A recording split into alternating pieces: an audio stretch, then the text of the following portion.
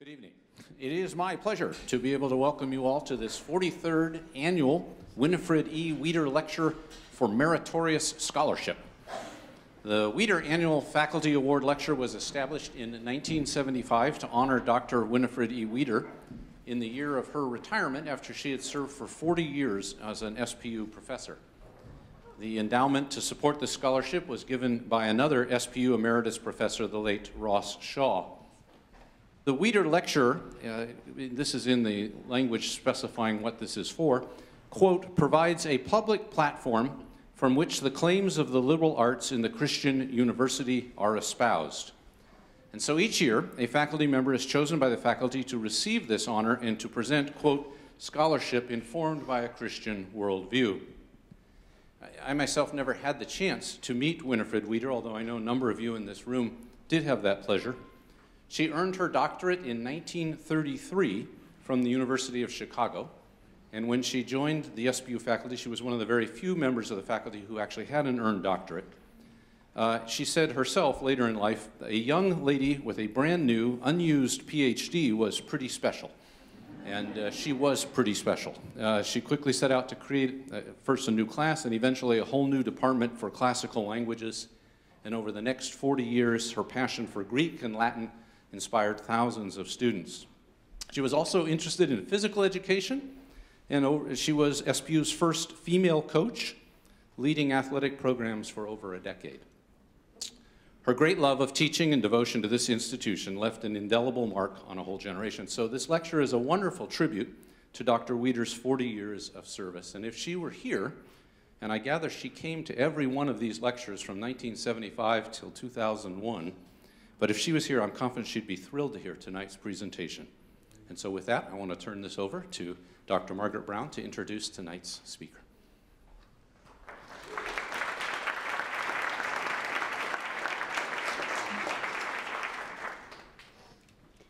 Thank you, Provost Van Duzer. Good evening, everyone, and welcome. I'd like to thank Jen Wilson, who's been working indefatigably for the last half an hour trying to get some chairs out here that weren't set up. Jen, where are you at? Okay, thank you so much. Can we all thank Jen for just making this happen? She's our Assistant Director in the Center for Scholarship and Faculty Development. And thanks to everyone else who helped put chairs and helped organize tonight's event. Tonight, we have a very special honor of hearing from Dr. Brian Bantum, who's a professor in our School of Theology. It's an honor to introduce him to you this evening. He teaches courses in university foundations and the theology major, as well as in the seminary. His teaching and research focus on the intersection of theology and identity, exploring how the claims of Christian identity are illumined and challenged by the realities of race, ethnicity, and gender. Dr. Bantum's first book, which if you haven't read, I encourage you to pick up both of these books. His first book, Redeeming Mulatto, A Theology of Race and Christian Hybridity, explores how Black mixed race identity illumines how race shapes us and reimagines Christian discipleship through Christ's body as both human and divine, a union of flesh and divinity that remakes the lives of disciples into new people, a holy mixture of flesh and spirit. His second book, which we had the pleasure of hosting a book club on last year, The Death of Race, Building a New Christianity in a Racial World, offers the church ways of reimagining Christian claims regarding humanity, human fallenness, and Christ's work in light of modern race and racism. In addition to serving on the editorial board of the Journal of Theology and Literature, Dr. Bantum is a regular contributor to the Christian Century and has published numerous articles and chapters in academic journals and popular magazines. He has a really good Twitter feed as well. You can follow him on there. His lecture tonight is entitled, The Artists Will Be My Priests, A Theology of the Iconic Body. Dr. Bantum will examine the implicit theology of the icon and how that shaped an understanding of what it means to be human and who could reflect God's image. Let's listen closely, reflect, and be edified, challenged, and convicted by what Dr. Bantum has to say to us this evening. Brian?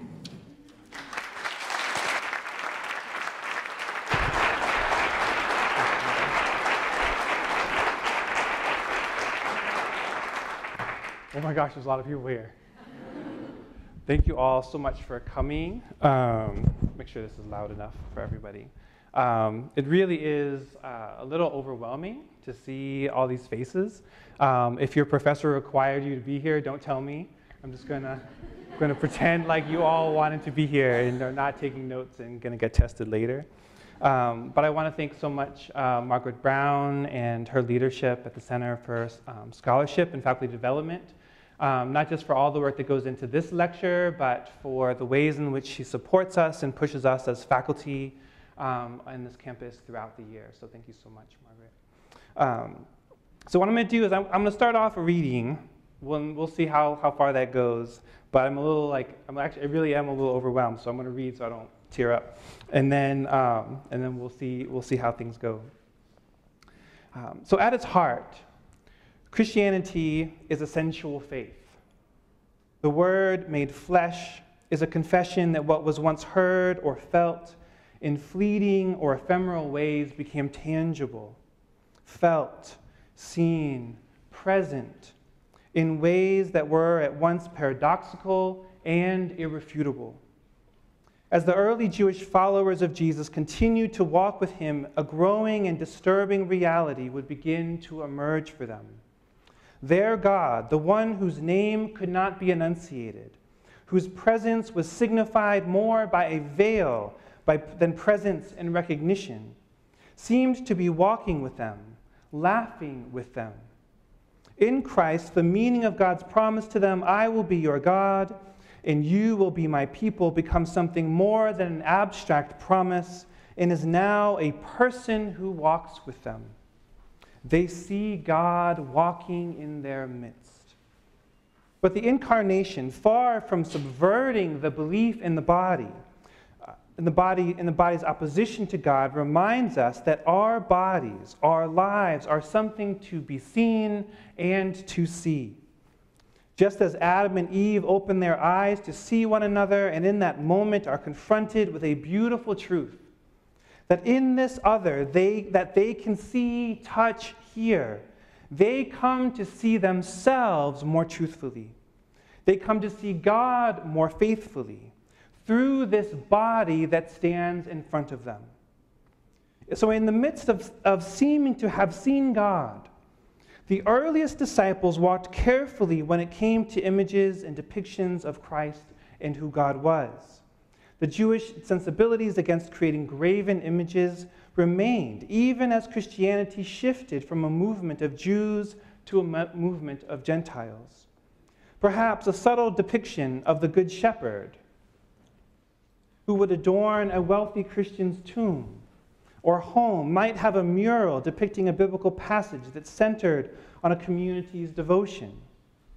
When Constantine comes into power in the 4th century, we see a broader use of images as the church moves from marginality to power. Images become a means of signifying Christian identity and God's work among the people.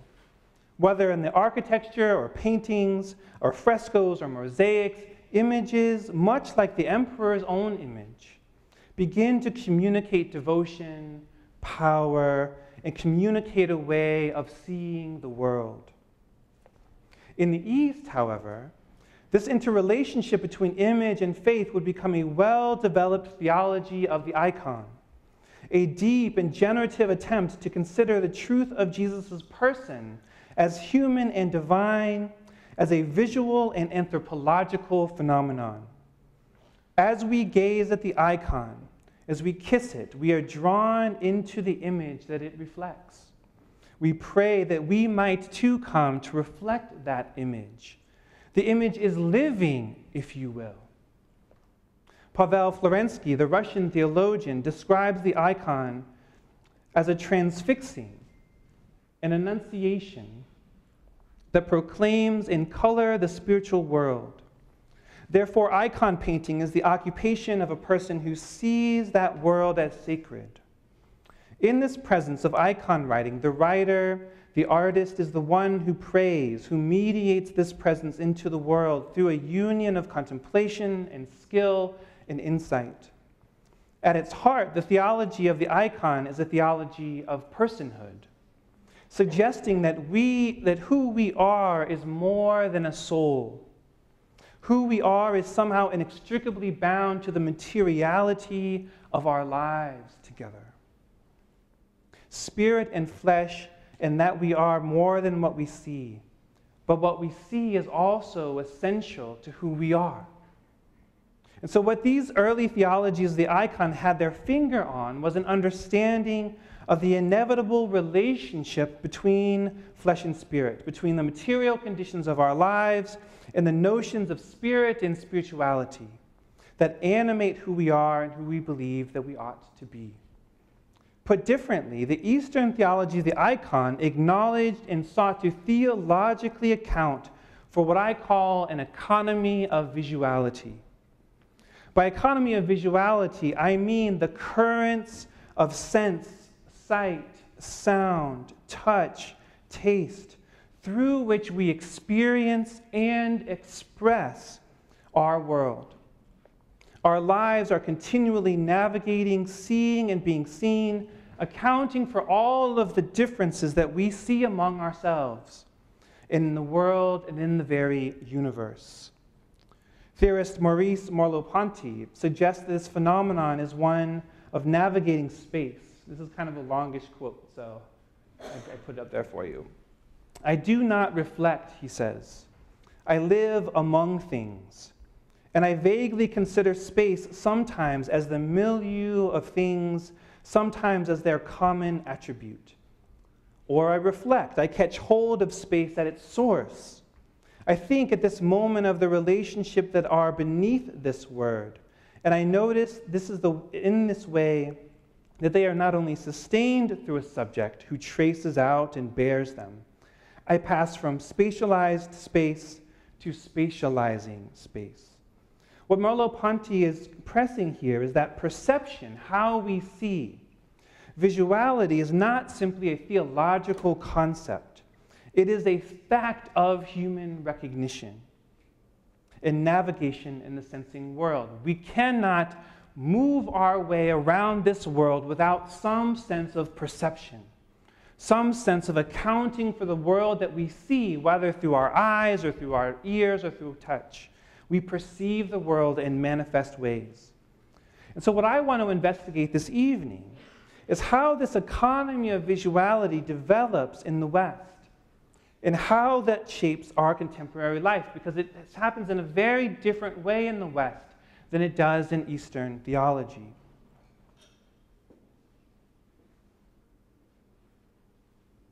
So the icon is not an explicitly theological phenomenon. So we are inundated with advertisements, screens, media. Images are ubiquitous. We know these images shape us even as they reflect aspects of who we are, or at least we believe ourselves to be. Notions of beauty, danger, peace, what is healthy or successful can be equated with visual cues or icons, if you will. I mean, even these, right, we have a kind of meaning. For some of the folks of my kind of maybe Middle Ages generation, Facebook, like, oh yeah, Facebook, that's cool, right? Like that's where you get to know everybody and all this. And my son's like, he's like, no, Snapchat. Or I was like, oh, I sent you a text. I didn't check text. I was like, why do you not check text? He's like, did you DM me on Instagram? I was like, why would I do that? When I can just text you, I don't understand, right? So already in these images alone, we see meaning, right? There are associations that are beginning to happen. But even inside of these platforms, you see that little mosaic thing? Whoa, I worked so hard on that. Right? We take images of ourselves and then we post them, right? Or, in a way, maybe even we curate our own life. So this is my Instagram. I have Instagram, right? This is the best parts of my life, right? Me and my love. We did a wedding. That was us all looking fly. Got put on Instagram, right? And then this was like the one Sunday out of like 20 Sundays that my son and I decided to build something. But you put it on Instagram, building Sunday, because that's who I am. I'm creative. I'm a maker, man, right? So what am I doing? I'm creating a visual identity, right? I'm curating my own identity. And then we have lots of other people do it. I asked my son, I was like, who would be really cool to put up here? So Danny Caesar and Zendaya. So we all do this, right? And so we're caught up. They're looking at us, we're looking at them, we're looking at us, looking at them, and there's just this constant current of perception, right? And we are navigating it, trying to think about who we are in the midst of it. What do we do in the midst of this? And so all of these images, though, are always pointing beyond themselves and are part of a network of meaning and values that shape us and that we participate within it. But of course, the church is not immune to this visuality either. Whether the hipster pastor with tattoos and a Goodwill jacket, that's my pastor, Pastor Eugene Cho. So I'm going to call him out on his. So I love the fact he shops at Goodwill, but it's a visual thing. It's like, hey, I shop at Goodwill, right? It's doing work all the time. Or Joel Osteen, who definitely does not shop at Goodwill. And so all of these preachers, right, are doing visual work, even in their presentation of themselves. So the church is not immune. We are all looking at this. There is an economy of visuality buzzing from the pulpit and back again, over and over and over again. But of course, these preachers are not just happening in a vacuum, in a void, right? They happen inside spaces. There are cathedrals, there are churches, there are storefronts, there are frames for these preachers, for these pastors, that look many, many different ways. How did we get at this? So at the same time, even without paintings or murals or stained glass windows, visuality is permeating those spaces. There are things to see and things not to see. And so when we consider the central images and sounds of our sacred spaces, even in their many diversities, we are confronted with a troubling commonality: the centrality of men.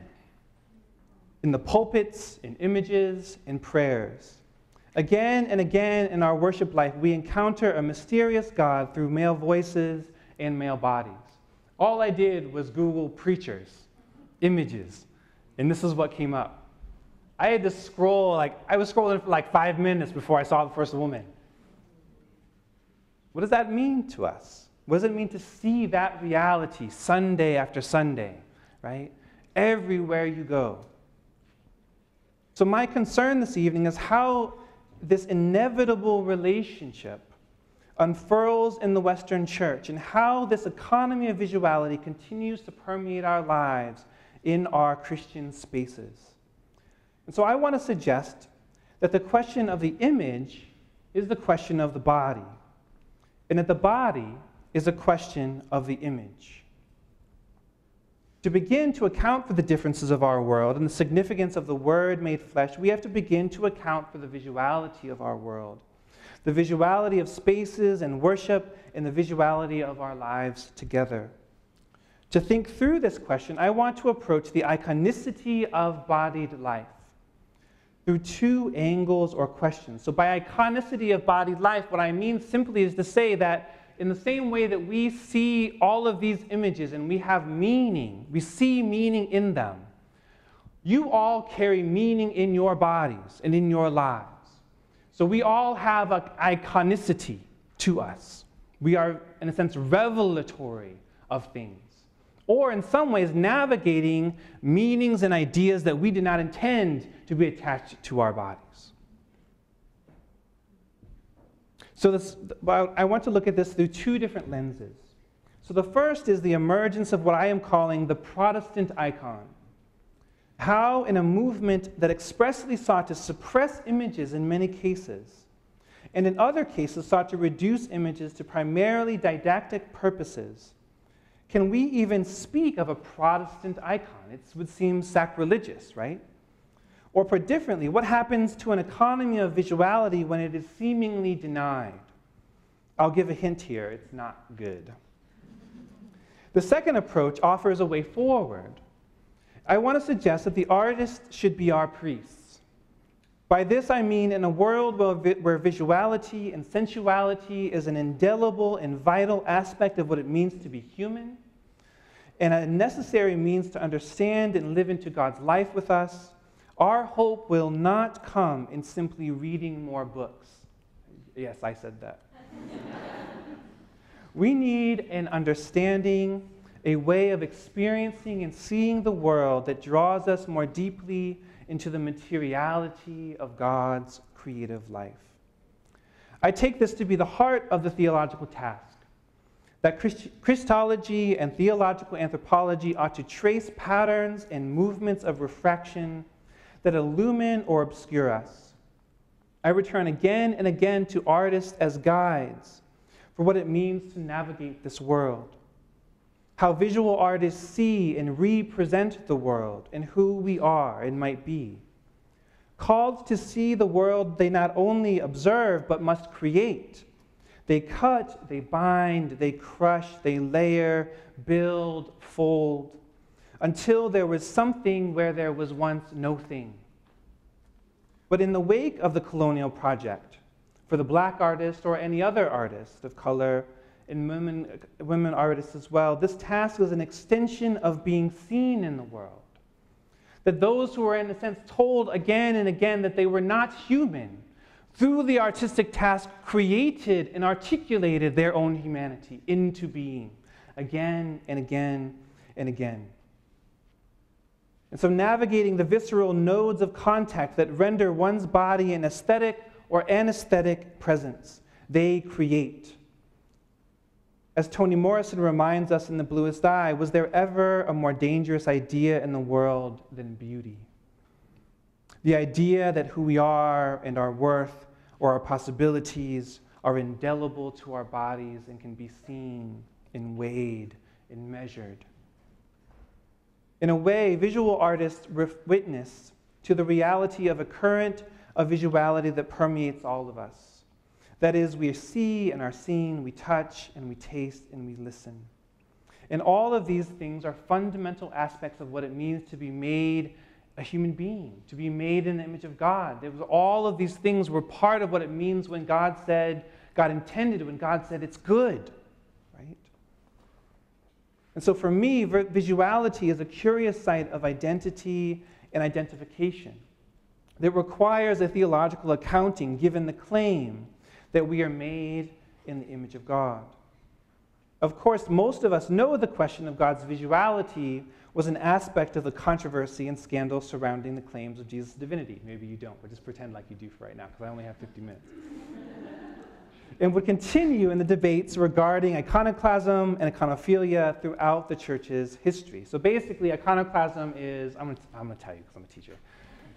Iconoclasm is the hatred of images. And so this idea that God is so holy that we should be worshiping God who is invisible, not a kind of copy of who God is. And then when we worship the copies of God, it becomes a kind of idolatry and points us away from the kind of true God. And so you see this kind of iconoclastic sensibility arise in the 8th, 9th, 10th centuries, and then you see it kind of pop up again in the Protestant Reformation, which is what we're going to talk about this evening. So the Protestant Reformation was a period of profound upheaval, not only in theological terms, rapidly expanding ways of knowing, gleaned from the Renaissance, and knowledge gleaned from humanist, intellectual, and artistic inquiry, as well as technological advances that expanded the means of both discovering knowledge and disseminating that knowledge. The world is just transforming. This is kind of radical change, very much in the ways I think that we can think of our life right now. And so Martin Luther, one of the founders of this Protestant Reformation movement, he opposed the papacy because he believed he had questions about doctrine and practice really primarily. And while questions over the Lord's Supper, baptism, church polity roiled and continually splintered the reformers even after their split from the Catholic Church, and continues to do so today, the question of images also was a central question for these reformers. So they'd be arguing about baptism, they'd be arguing about salvation by faith, and they'd be arguing about images. You'd have people breaking into churches and smashing statues and tearing paintings down off the wall. So while the Catholic Church, though, saw a wide range of visual elements in its worship and devotional life, whether it's images of Mary, to other saints, to statues, to elaborate vestments of the priests and the bishops, to even the Eucharistic altar itself as a kind of visual element in Catholic spaces. And so visuality was a vital aspect of piety in lives who were seeking to live into the kingdom of God. So this is not to say that Catholic notions of images mirrored Eastern theologies of icon. They were different. So still in the Catholic, in the West, they would say they would use images, a variety of different images, and the church would still say that these were meant for pointing us towards the gospel, pointing us towards the goodness of who God is, whereas in the East, there's a kind of living, almost presence maybe in between these two. But the Reformation, becomes a kind of curious movement of retrieval and innovation, but it continues to struggle with the question of visuality. But this economy was now caught within a very different set of questions, and consequently, a fundamentally different framework of possibilities. The differences and similarities of the three primary reformers kind of shows us something of these varying understandings of what it was. And so one of the most iconoclastic reformers, so this is one of the people that was most violently, literally violently opposed to images, was Andreas Karlstadt.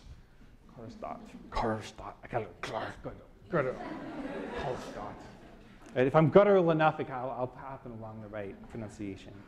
But listen to what he says about images, right? He says, God hates and is jealous of pictures, as I will demonstrate, and considers them an abomination, and proclaims that all men in his eyes are like the things they love. Pictures are loathsome. It follows that we also become loathsome when we love them. Thus, images bring death to those who worship or venerate them. Tell us how you really feel, Andy. So obviously, he is not a fan, right? So this is a woodcut of some of the iconoclasts kind of being in their sense of faithfulness.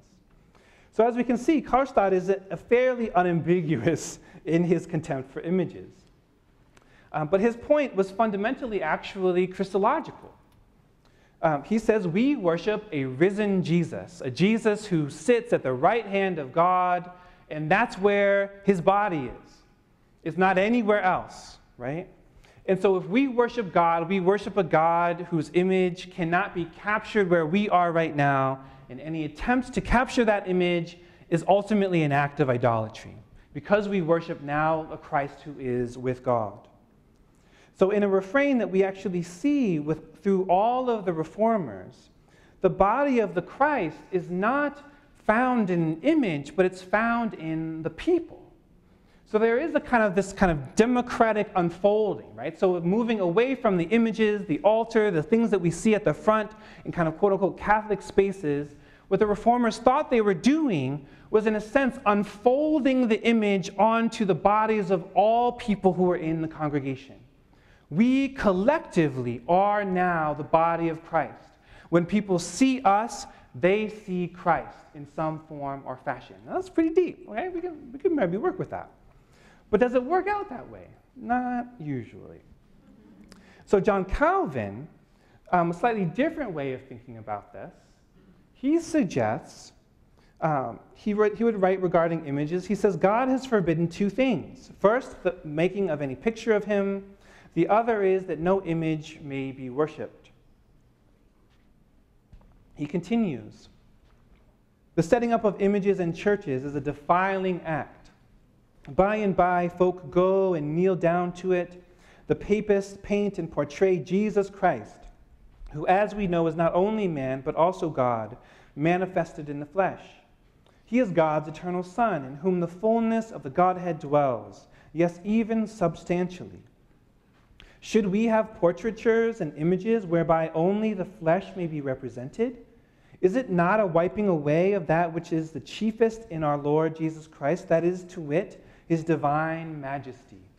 Right? So you kind of catch a little bit what Calvin's trying to say here. It's like if we believe that God is flesh and spirit, then you have to be able to capture both equally, and because you can't capture spirit, you shouldn't do flesh. Right? And so what we see here is actually his chapel in Geneva, right? We see maybe architecture doing the work, but there are no images, there's no paint, it is stone and wood and a pulpit. Of course, it should be said here that not all reformers were stridently against images, as stridently against images. This more moderate view is encapsulated best by Martin Luther. Like many reformers, Luther had a suspicion of images.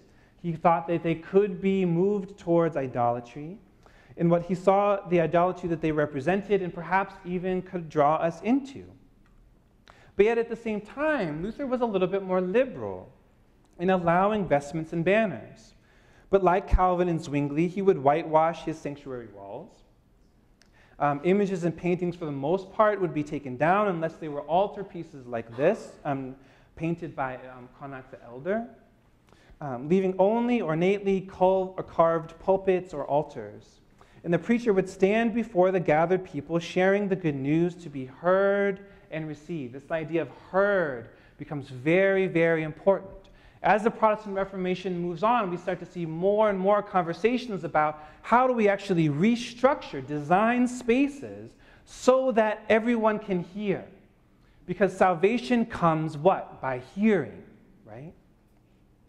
So like other reformers, Luther had the suspicion of images and what he saw as the idolatry that they represented. In a fascinating study of Luther and Cranach the Elder's collaboration, historian Stephen Osment writes, in the aftermath of the iconoclastic controversy, Cranach and Luther collaborated on the images that would fill the Protestant churches.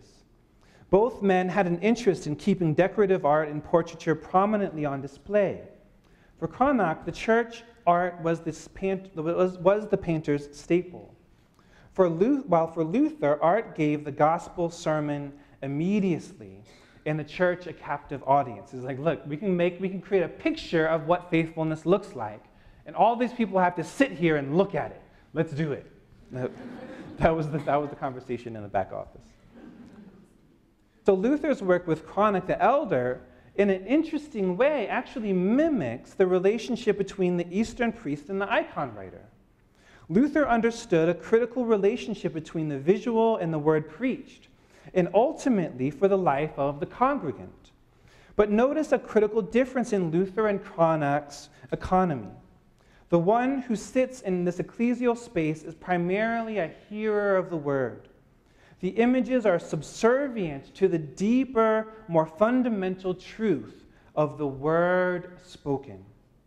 In this relationship, the image becomes didactic. That is, it becomes only intended to teach. It becomes subservient to the word that is preached. And this notion of instruction is important. The initial impulse behind Luther's thinking bears a certain resemblance to a Catholic clarification of images that would emerge in the Council of Trent in 1563, where it says, the bishop shall carefully teach this, that by means of the histories of the mysteries of our redemption, portrayed by paintings or other representations, the people are instructed, and confirmed in the habit of remembering and continually revolving in mind the articles of faith, as also that great profit is derived from all sacred images. So again, images teach us what we had heard to be true. They show us a kind of way of what something should look like. So images oriented the viewer towards faith, allowed them insight into what faithfulness has looked like, and what it might look like in their lives, whether in stained glass windows, illuminated manuscripts, pocket-sized images of saints. These all served to visualize the mysteries of redemption in Catholic teaching.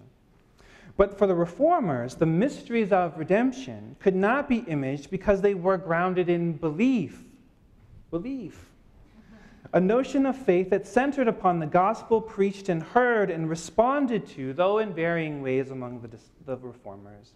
The Reformers saw Catholic images as detracting from this central message.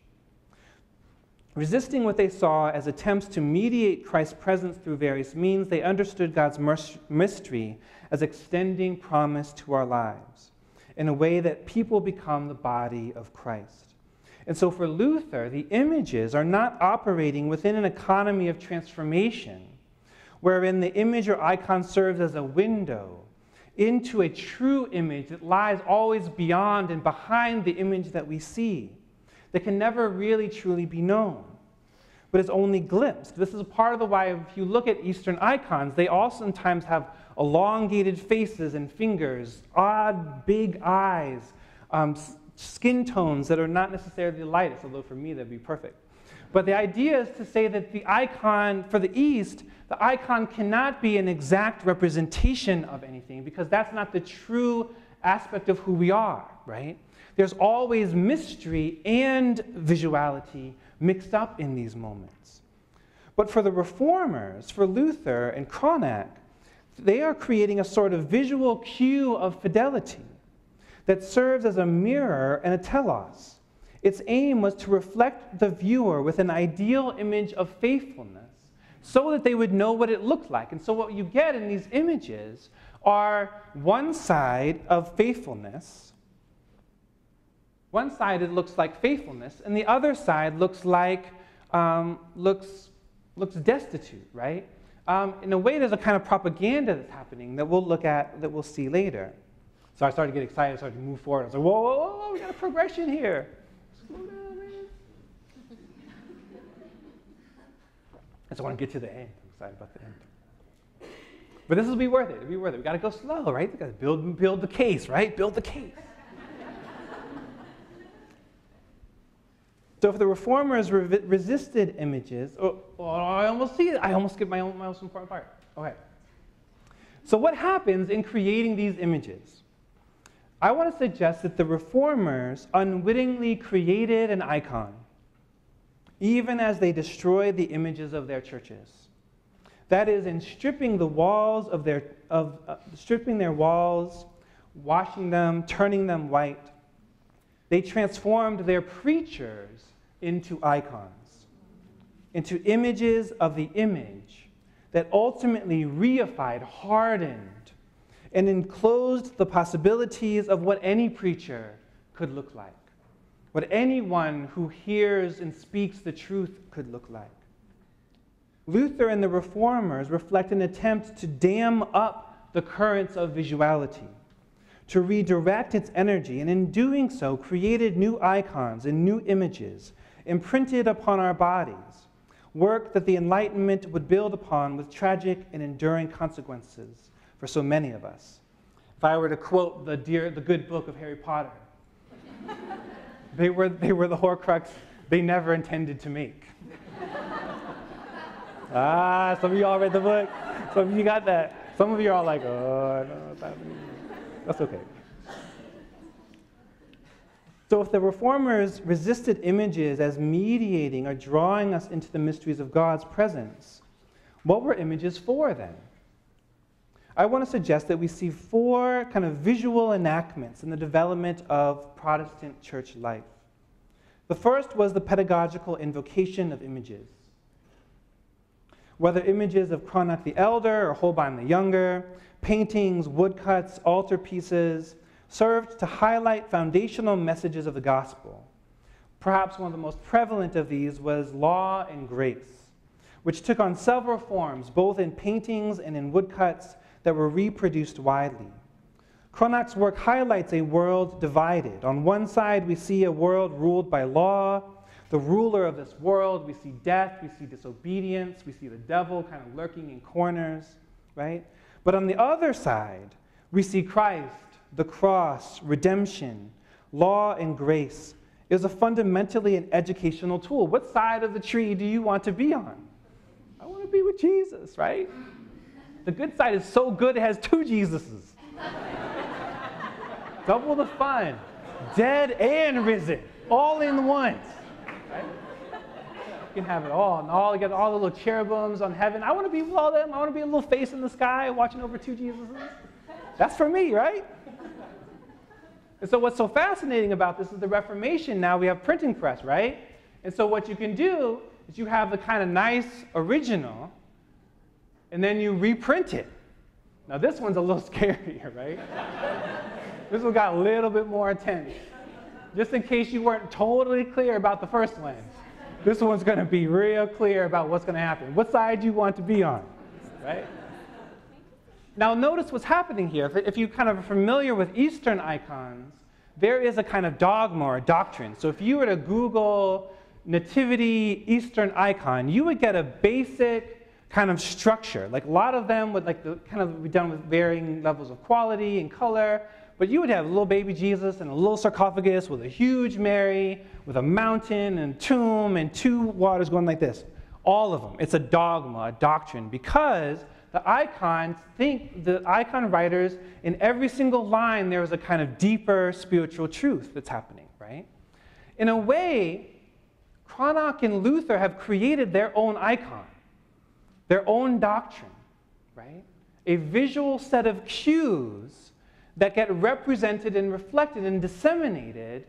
But again, what they are reflecting is not mystery, but a decision, right?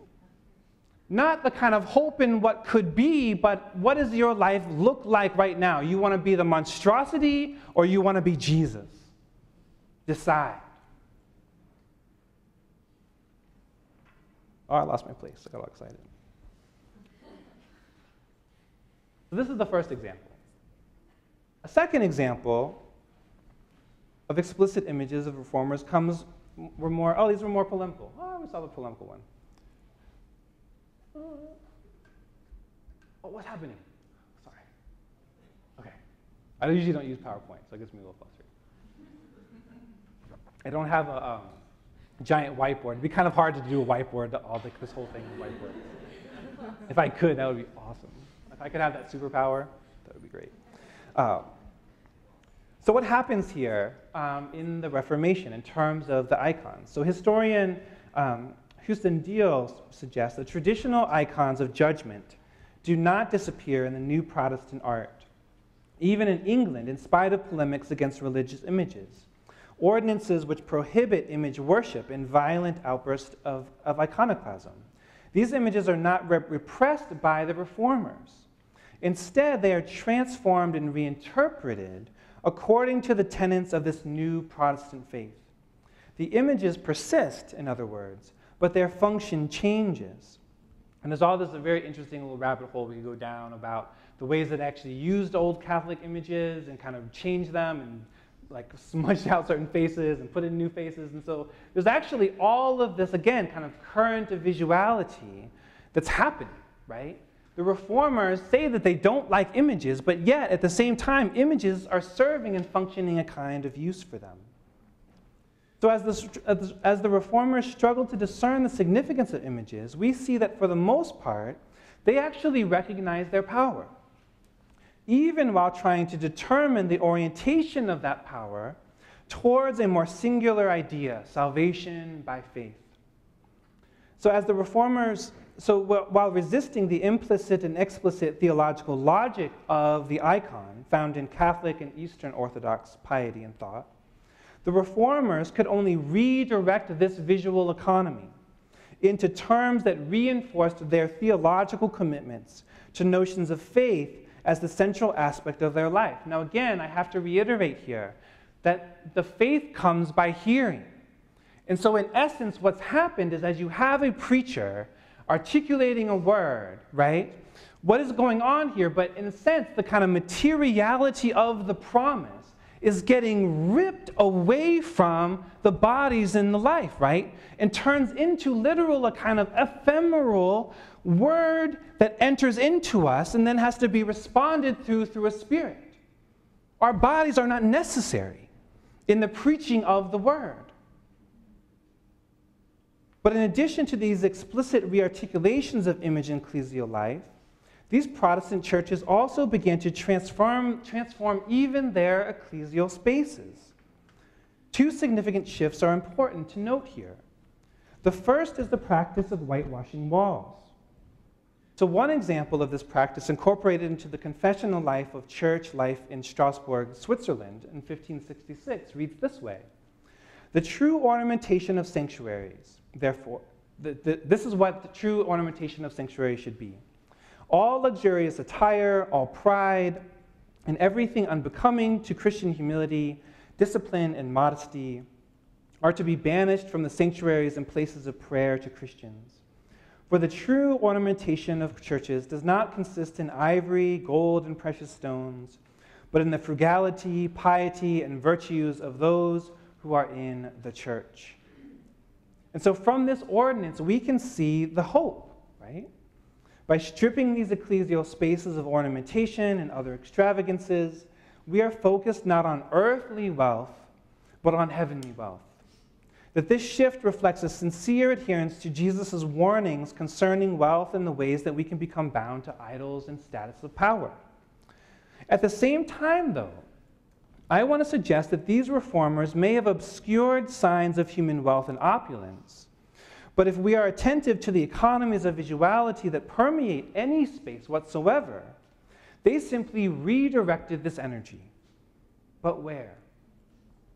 And so we see the slow shift in ecclesial spaces from an altar-centric space with multiple visual cues dispersed throughout the worship space to ecclesial spaces where the most prominent visual cue is either the pulpit or a prominent cross or image of Christ's sacrifice above the altar.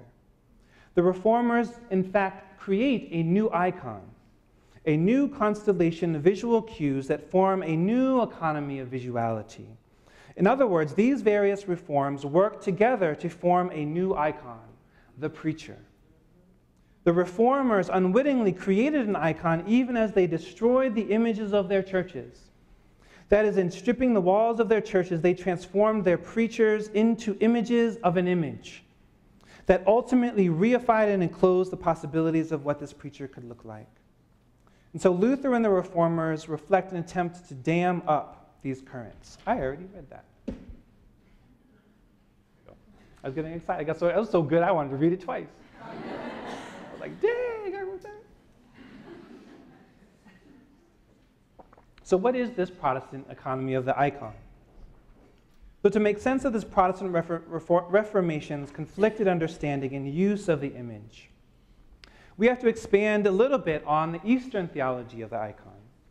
Put differently, the East theology of the icon, with its emphasis on the visuality of the word, enfleshed and related, created a related theological emphasis on visuality as a node of participation with the living word. And this gestures towards two realities: the incarnate word and the visual, sensual life as interrelated in our life with God. In essence, the word and body are sacred, and in the icon, the sacredness of our body is illumined, shown, revealed. We are reminded when we kiss the icon and we feel it touch our lips, we are reminded that our bodies too are holy, that there is some sort of transference, there is a movement between the holy and who we are. And so for the reformers, though, so the incarnate word and the visual life. So in essence, the word and the body are sacred. And so the profane is erasure. It is the dismemberment of body and soul. This separation becomes signified in the splitting of person and image, such as in the iconoclast, or in later colonial and modern racial gender constructions. For the reformers, the sacred was bound to promise, to word, to exhortation. The sacred was something true that hid beneath, and all that we see either pointed toward sacred or away. Everything is the tree of good and evil. You are on one side or on the other. And to say that this is indicative of an anemic dualism is to miss the reformers' attempts to express the truth of the earliest disciples of Jesus saw in him. That to see was to point, taste, hear, to be touched. And again, I'm not trying to bag on the reformers. They were doing the best they could. They thought they were being faithful in a certain kind of way. But the reformers, in focusing on this word preached and heard, did not disperse the visual economy. Rather, like shock waves moving throughout these spaces, the visual energy of this economy becomes inflected through the emerging Protestant cultural field into images for teaching, into propaganda, into architecture and geography, or de facto theology of the icon, but they did not realize the icons that they were creating. Part of what we have to kind of get our sense of how powerful this was is that now all of a sudden you don't need an image because you have Mr. Smith who holds himself so uprightly, and he seems like such a good Christian man, and he seems so kind, and he never curses, and he never cusses, and he never drinks. That's the image of Jesus. That is the work of the Reformation. Writing some 400 years later, on the other side of a world where bodies had become indelibly marked by race, gender, nationality, and sexuality, theorist Stuart Hall would try to make sense of just how images in the media or popular culture functioned to create and maintain the meaning that seemed to mark all of our lives. He writes, the shaping and reshaping of space-time relationships within different discursive systems of representation have profound effects for how identities are narrated and understood. All identities are located in symbolic space and time. Like sexuality, they take place in the field of vision, as Jacqueline Rose suggests in her book of that name. And vision always has its spatial coordinates, real or imaginary, in a field or the overall gestalt in which the subject is perceptually placed. He goes on to say that all identities are located or imagined in symbolic space and time is thus to say that we can see cultural identities as landscaped, as having an imagined place or symbolic home. What Hall is pointing to here is the interrelationship between images, our bodies, and the meanings that get ascribed to them that ultimately constitute cultural values and identities. To put this in the language of our evening, Hall suggests there is a visual economy that shapes and is produced by any given culture. We all navigate these currents because we see one another and we make assumptions and classifications of one another.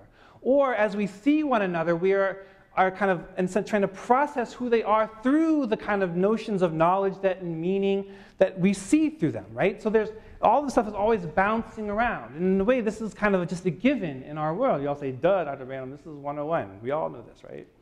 But in a way, it wasn't always like this, at least not in the ways that we feel it today. So the Western resistance to veneration does not quite capture what is at work in the East. That there is an underlying economy, or in my way of thinking, a current of visuality that shapes us. And this economy or current is not simply the icon, but it is grounded in the incarnation. And perhaps we could say that the incarnation is itself a condensation of Israel, itself as a particularity of God's presence in the world. That is to say, God wanted to be seen not simply in Jesus, but already wanted to be seen in Adam and Eve's recognition of one another, or even in these strange people called Jews. So in a way, there was a transposition away from union of word and body, encapsulated in Catholic understanding. This is my bad attempt at I worked so hard on this. So hard. Yeah, hopefully it'll make sense. So in a way, there is a transposition away from the union of word and body that's encapsulated in Catholic understandings of Eucharist, but I think which also permeated Catholic understandings of art and image more broadly. That the visual could speak and signal something of the divine and draw us into it. In the same way that the Eucharist is a kind of holy mystery that we see and taste and touch, and yet at the same time has this reality kind of underneath it that we partake in and participate in. So too are any image. All of these things are possibilities. And so the visual could speak and signal something divine and draw us into it. So in a way, in the Catholic visual economy, there are a lot of different markers. There are a variety of different markers.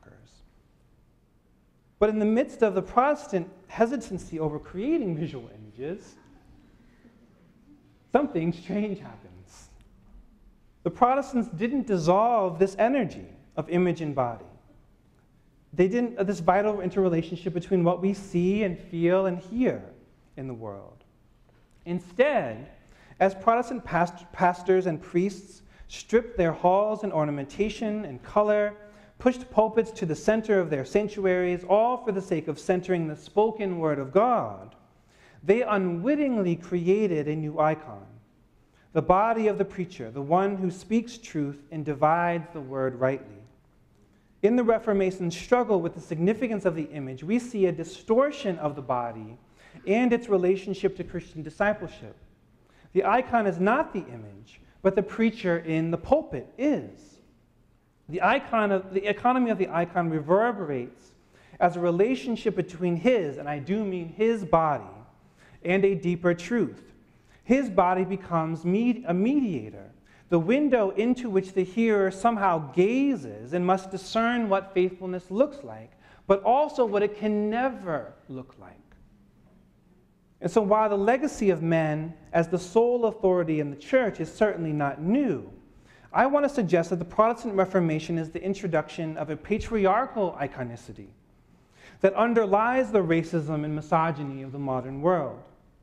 Put differently, the Protestant Reformation subdued the varied and expressive possibilities of artists and artistic image and concentrated the iconic power of the image into the preacher himself, reifying his maleness as the normative arbiter of theological truth and judgment. By dividing Christian life from reflection upon images, the Protestant tradition was rendered even more incapable of theologically comprehending the difference that they would encounter in the world or within its walls, and certainly more subject to actually abusing those differences in their own theological constructs.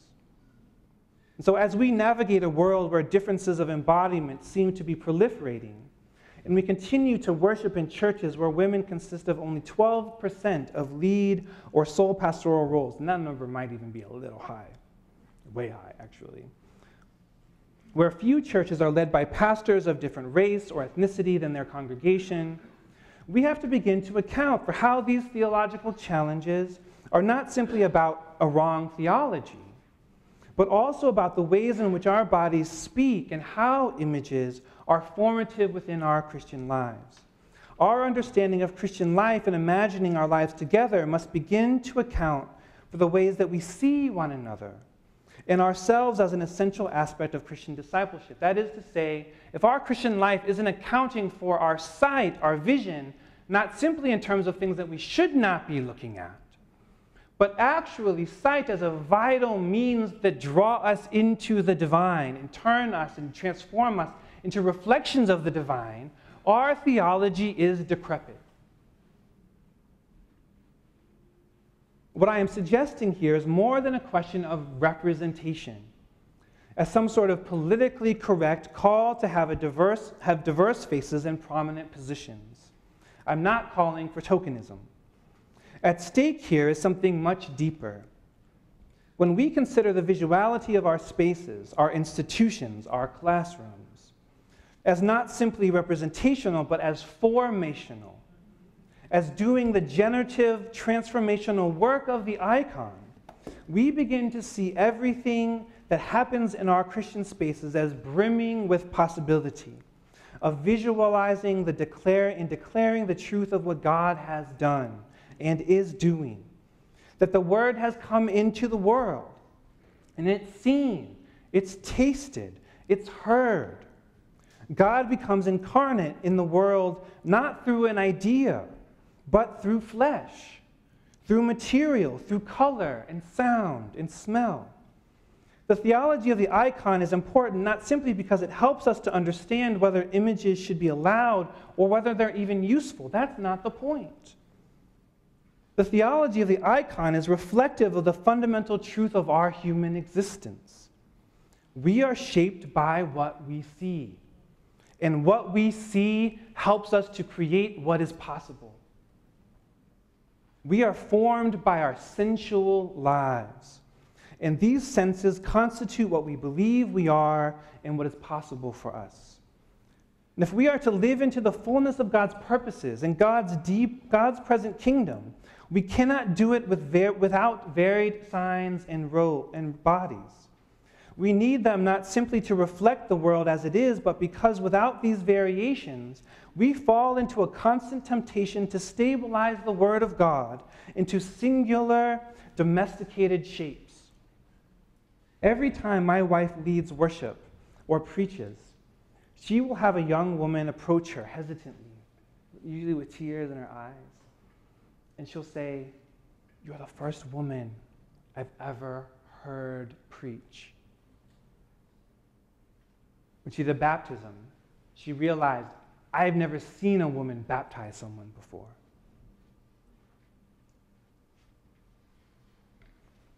And so while Catholic theologies of image certainly stabilize the male priest as mediator of God, they surround that image with images of Mary, with nuns, with the Eucharistic table, with statues, with rosary. The Catholic aesthetic is a mosaic of bodies and material life that transfers this visual economy of God's work and life in multiple directions, in the very least. But in the Protestant refusal of images and the emphasis upon a disembodied word, they transferred the full weight of this visual economy to the preached word and the one who preaches it. In that field of vision, we see men and women inundated on a daily and weekly basis with images of the Word of God embedded within a male body. And in the same way that this circumscribes women's vision of what is possible for them, of God's life and promises as sounding in their voices and in their bodies, this image also continually reinforces the image of men as authority, as reflective of something in God's life that is more true, even despite the incongruence of the male preacher's words and so often his life. And so by now, it should be clear that I am advocating for a theological argument of varied images of Christian life and embodiment, not only in our churches, but throughout our institutions and spaces of Christian life. For the most part, I don't imagine that this is a terribly controversial idea. But as I hope has become clear, the image is not simply about different faces. If we are to live into the incarnational reality of God's work and life in and among us, we cannot look for utilitarian images. We must begin to develop and live into a theological and spiritual understanding of image and body. We need a theology of the icon that shapes our communal lives together and begins to enliven our understanding of our bodied lives. The question of iconoclasm or iconophilia was never about whether images were appropriate or not. They were contestations of the visual. They were contestations of what bodies were for and what they could be, and what our lives mean together. And how do we make sense of this world that we see in the midst of us?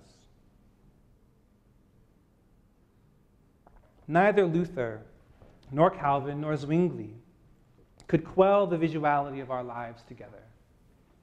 As we saw in Luther and Cranach's collaboration, images could even be redirected towards the recreation of icons, as long as they weren't technically being venerated.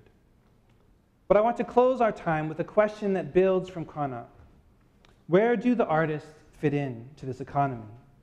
How might we invite them to show us a way forward? In a world permeated by visuality, should we not ask those whose lives are intertwined with this economy about what Christian life might mean?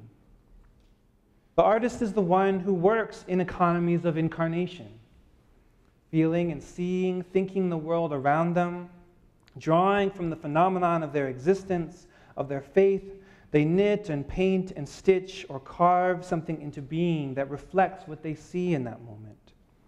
And through the witness of artists, we are encountered with the holiness of the world that artists see, permeating the distinction between church and world, sacred and profane.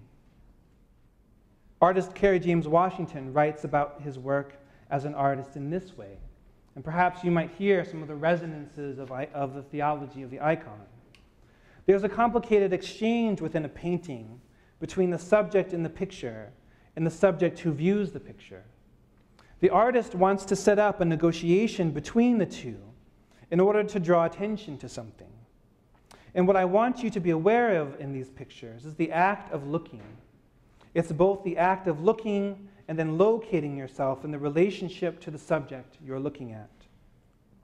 Washington's reflection upon the nature of his work should sound a bit familiar.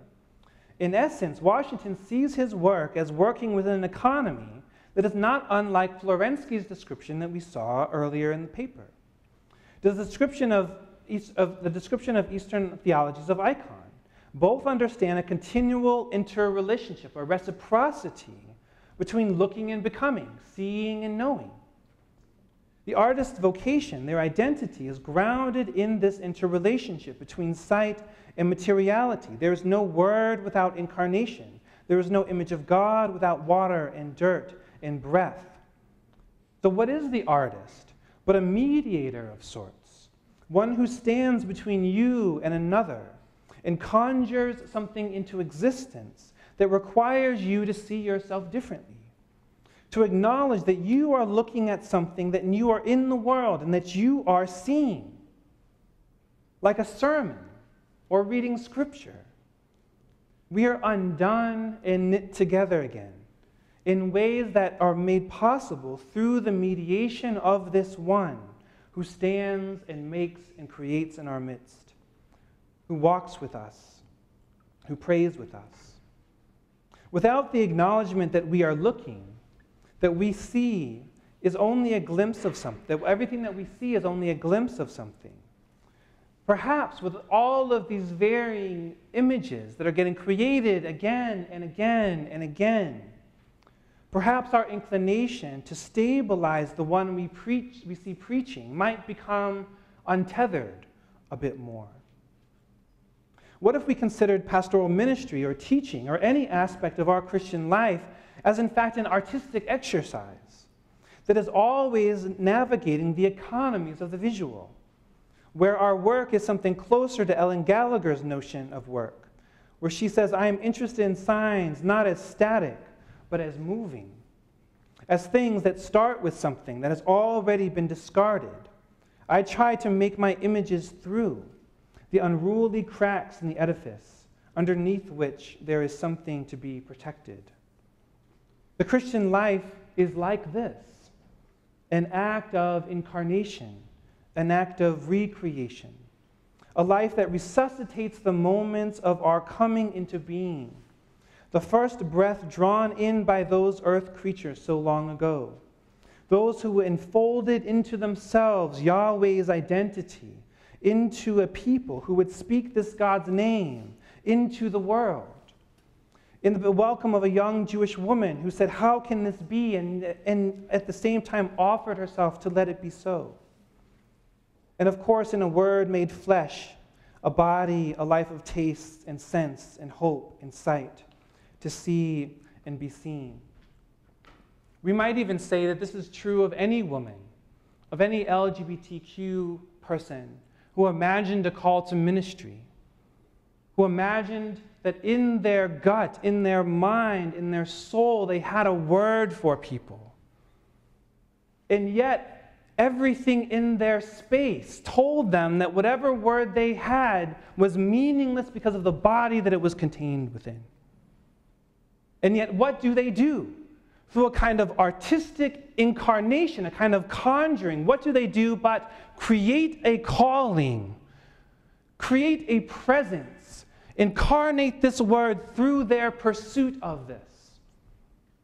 Every woman who is ordained is an artist, is one who has incarnated a kind of possibility because no one showed her that in her whole life. The Christian body is an iconic body.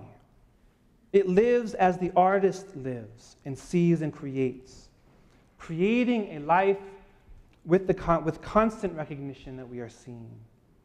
And yet what we see is never exhausted, never complete, never total.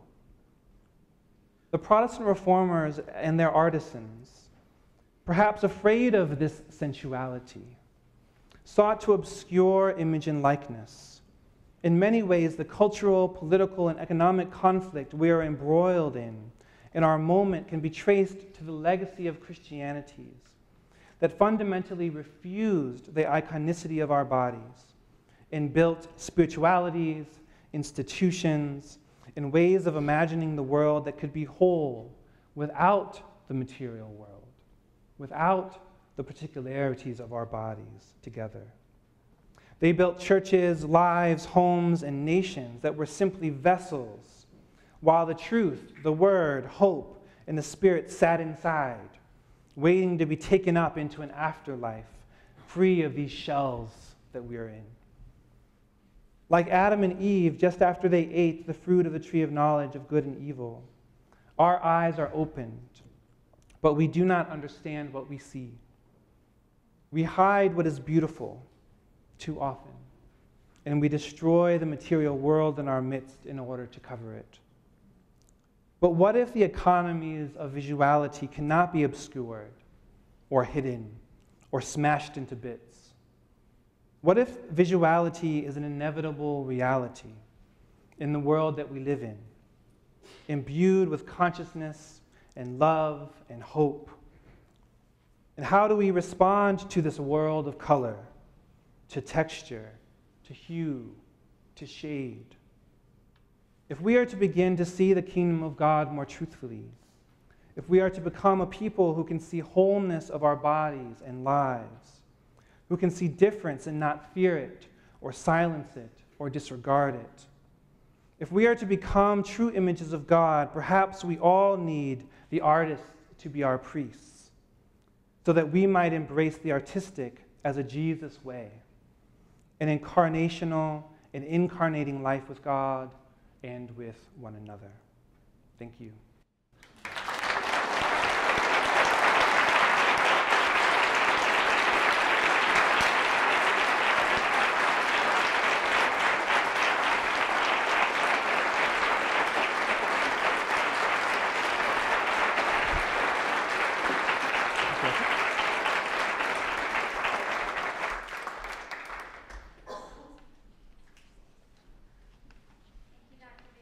That was wonderful. At this time, I would like to bestow upon you the Weider Medallion, which every Weider lecturer gets to wear with their academic regalia.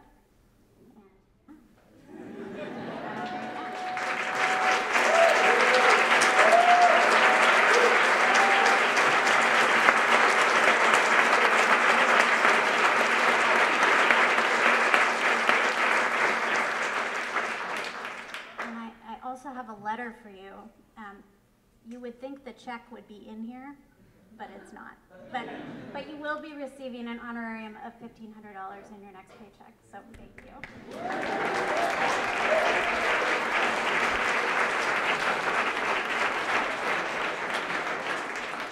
At this time, I'm sure that Dr. Bantum would be happy to answer any questions that you have. He'll be up here when the lecture is over. We have some refreshments out there in the foyer. Thank you so much for coming tonight. We really appreciated having such a great crowd out to hear Dr. Bantum. Thank you so much.